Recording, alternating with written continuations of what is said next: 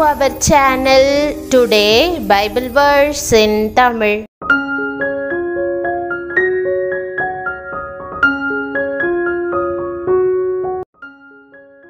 இன்றைய வசனம் சங்கீதம் 146:5.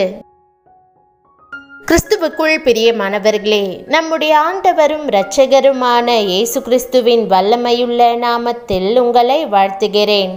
நீங்கள் நன்றாக இருக்க வேண்டும் என்று தேவன் எப்போதும் விரும்புகிறார்.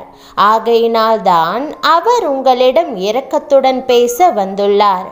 சங்கீதம் 146:5 யாக்கோபின் தேவனை தன் துணையாக கொண்டிருந்து தன் தேவனாகிய கர்த்தர் மேல் நம்பிக்கையை வைக்கிறவன் பாக்கியவான் என்று வாசிக்கிறோம்.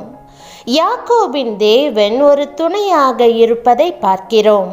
இந்த வசனம் கூறுகிறபடி உங்கள் நம்பிக்கை தேவனாகிய கர்த்தர் மேலேயே இருக்கட்டும்.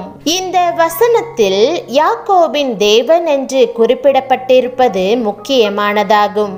யாக்கோபுக்கு தேவன் எப்படி விசேஷித்த வகையில் உதவினார்? அவர் தனது சகோதரனின் கோபத்தால் வீட்டை விட்டு வெளியேற்றப்பட்டார். யாக்கோபு தன் சகோதரனை ஏமாற்றியதால் அவனது வீட்டிலிருந்து தெருவிற்கு அனுப்பப்பட்டான். யாக்கோபு தன் தாயாரின் செல்ல மகன். ஆனால் அவன் தாயார் அவனை தன் சகோதரனின் கோபத்திலிருந்து பாதுகாக்கும்படி வெளியே அனுப்பினார். அவன் எல்லாவற்றையும் இழந்து போனான். அவனுக்கு துணையாக யாருமில்லை. இரவின் அந்தகாரம் அவனை சூழ்ந்திருந்தது. அவன் தனித்தவனாய் இருந்தான். அவன் இளைப்பாறும்படி தலைக்கு ஒரு கல்லை வைத்த போது தேவன் அவனுக்கு துணையாக இருப்பதாக காட்சியளித்து உயரங்களுக்கு ஏறும்படியான ஏணியை அவனுக்கு காண்பித்தார். அவர் யாக்கோபிடம், வழியில் உன்னை காக்கிறதற்கும் நான் ஆயத்தம் பண்ணின ஸ்தானத்துக்கு உன்னை கொண்டு போய் சேர்க்கிறதற்கும் இதோ நான் ஒரு தூதனை உனக்கு முன்னே அனுப்புகிறேன் என்று கூறினார். அதன் பின்னர் தேவன் அவனை ஆசீர்வதித்து பெருக பண்ணினார். அவன் செய்ததெல்லாம் வாய்த்தது. இதன் காரணமாக அவனது மாமனும் மனைவியின் சகோதரரும் அவன் மேல் பொறாமை கொண்டனர். அவனது சொந்த சகோதரன் அவனை கொன்று போடும்படியாய் தீர்மானித்து வந்தான். இரு சந்தர்ப்பங்களிலும் தேவன் இடைப்பட்டு சூழ்நிலையை யாக்கோபுக்கு சாதகமாக மாற்றினார். இறுதியில் இருவரும் தேவனுடைய ஆசீர்வாதம் யாக்கோபின் மேல் இருப்பதை ஒத்துக்கொண்டு அவனை சமாதானமாய் விட்டு சென்றனர். பிரியமானவர்களே, அவருடைய வாழ்க்கை எப்படி இருந்திருக்கும் என்று கற்பனை செய்து பாருங்கள். உங்கள் நிலைமையும் வித்தியாசமானதாக இருக்கலாம். உங்களை ஒதுக்கி தள்ளுகிறார்களா? உங்கள் அலுவலகத்தில் நீங்கள் ஓரங்கட்டப்பட்டிருக்கிறீர்களா? அல்லது வீட்டில் உள்ள அனைவராலும் புறக்கணிக்கப்படுகிறீர்களா? நீங்கள் இருக்கும் இடத்திற்கு நீங்கள் பொருத்தமற்றவராக இருக்கிறீர்களா? பிரியமானவர்களே, இந்த நிலைமையில்தான் தேவன் யாக்கோபை சந்தித்தார். சில நேரங்களில் உங்கள் சொந்த தவறுகள் மற்றும் பாவங்கள் காரணமாக நீங்கள் தூக்கி எறியப்பட்டிருக்கலாம். யாக்கோபு அதை அடையாளம் கண்டு கொண்டு தன் சகோதரனை ஏமாற்றிவிட்டதை உணர்ந்து தேவனிடமும் சகோதரனிடமும் மன்னிப்பு கேட்டார். இன்று நீங்களும் அதையே செய்யும்படி கேட்டுக்கொள்கிறேன்.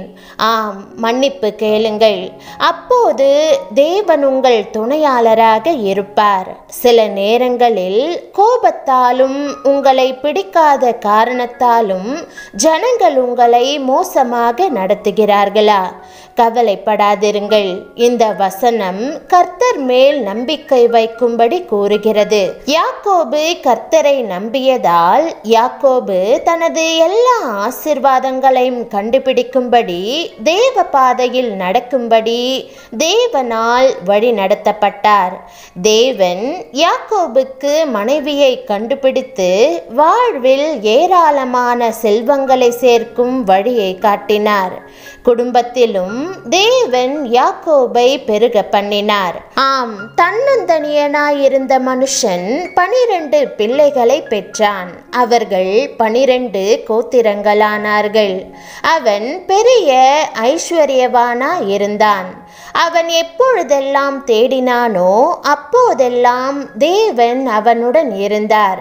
தேவன் யாக்கோபுக்கு இஸ்ரவேல் என்று மறுபெயரிட்டு அவன் பெயரில் ஒரு தேசத்தை கொடுத்தார். ஒதுக்கப்பட்டவராக இருந்த அவருக்கு தேவன் ஒரு மேன்மையான இடத்தை கொடுத்தார்.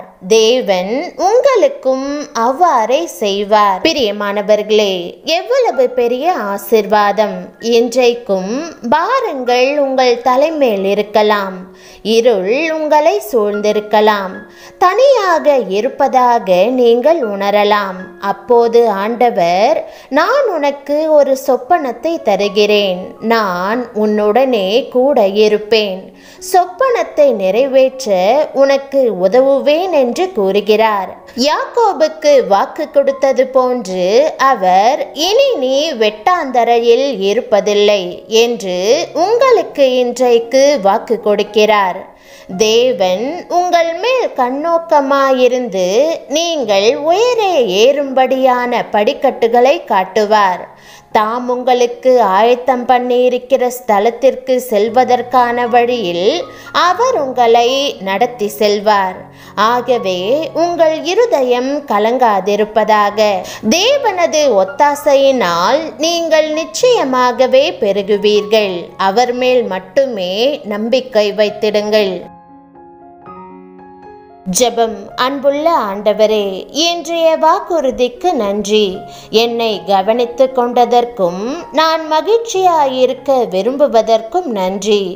நீரே என் ஒரே நம்பிக்கையாகவும் ஆபத்து காலத்தில் எனக்கு அனுகூலமான துணையாகவும் இருக்கிறீர். ஆண்டவரே, நீர் உண்மையுள்ளவராய் இருப்பதற்காக உம்மை ஸ்தோத்தரிக்கிறேன். என் தலை மேல் கல் போன்று பாரமாயிருக்கும் பிரச்சனைகள் எல்லாவற்றையும் அகற்றி போடும்படி வேண்டிக் கொள்கிறேன். ஆண்டவரே, என் தனிமையை மாற்றும். என்னை உண்மையாய் நேசிக்கிற, எனக்கு ஆசீர்வாதமாயிருக்கிற உறவுகளை தாரும். உயர்ந்த ஸ்தலங்களில் ஏறும்படி என்னை படிப்படியாக வழிநடத்தும் சொப்பனங்களை எனக்கு தாரும். பூரண ஜீவனுக்குள்ளும் பெருக்கத்தினுள்ளும் என்னை வழிநடத்தக்கூடிய தரிசனங்களை எனக்கு தந்து உதவி செய்யும்.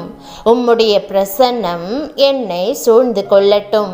உம்முடைய பலத்த கரங்களை என் மீது வைத்து என்னை ஆசீர்வதித்து பெரிய ஜாதியாக மாற்றும்.